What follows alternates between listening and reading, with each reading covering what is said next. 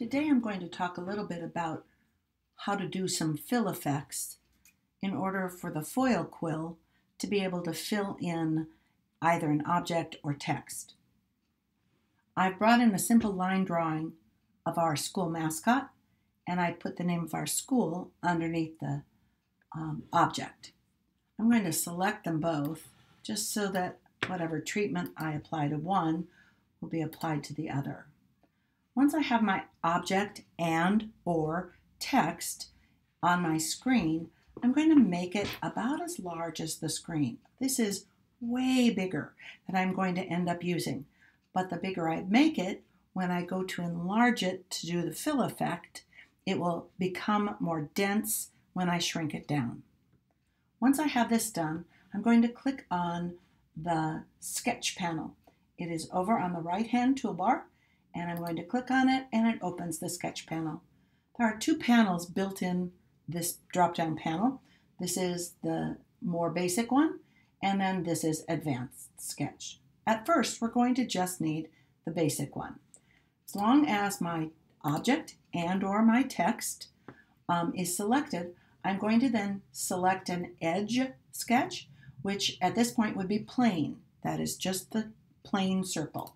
Nothing happens on the left, which is fine. Then I'm going to choose a fill sketch. You can choose the crosshatches, you can choose the X's, the lines, any of these. I'm going to choose the hatches.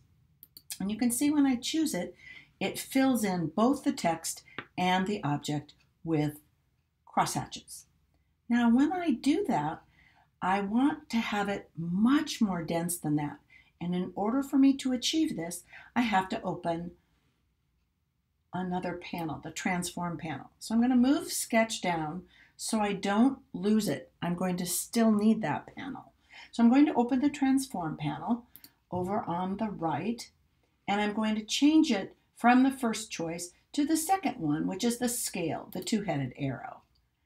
Now at this point, what I want to do is I want to add lots more marks in here. So I'm going to change this to the defaults, go up to 300, but I'm going to change it to 500% and then hit my return key. And you'll see that it made it huge with tons of crosshatches in it. Now, if you go back, leave that open, if you go back down to the sketch panel and open the advanced sketch, you're going to see that there's spacing here. If I move the spacing down to the left as far as it'll go, you'll see that the markings inside the object and the text that you can't see have become much more dense. Once I've done that, I'm going to go back to the basic sketch panel and I'm going to click on Release Sketch. You'll see nothing happen. That's okay. It really did happen, but we just have to release that sketch. Now we're going to jump back up to the transform panel and we're going to bring this down to the lowest in the defaults is 33%. Let's go even lower than that. Let's just go 10%, which is going to make it very small. And now you'll see that the object and the text are densely filled with all of those crosshatches. If you don't believe me, I'll just zero in on this and you can see that it really does still have all those little boxes. But because it's so dense in how you're going to end up using it, and I'm going to do it even smaller than this, this is going to be a card, and so I'm going to bring it down to approximately 3 by 5 or 4 by 5.